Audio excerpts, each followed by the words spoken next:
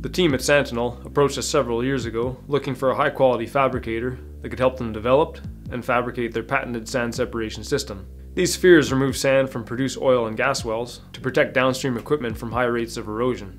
They operate at a very high pressure, so they can be quite heavy and require a lot of welding. They have highly specialized internal parts that need to be fabricated in a specific sequence to ensure proper process function.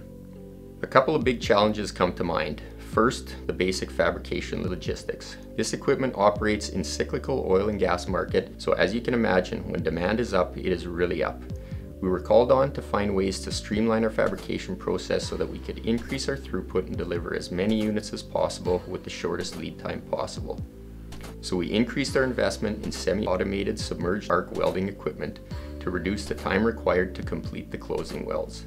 We also acquired additional handling equipment to improve utilization of the welding machines.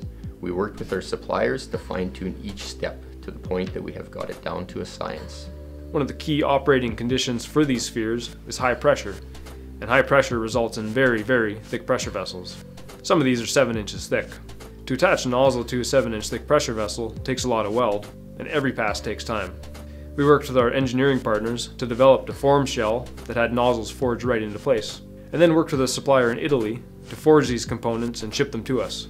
The result is a high quality, long-lasting, and cost-effective product.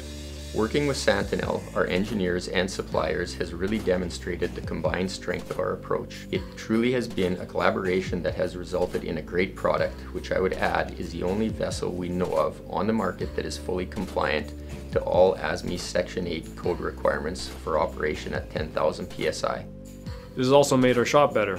We've pushed ourselves to bump up our skill level, and our team has improved because of it. Don't be afraid of the challenges. Find us at www.jnewelding.com and give us a call.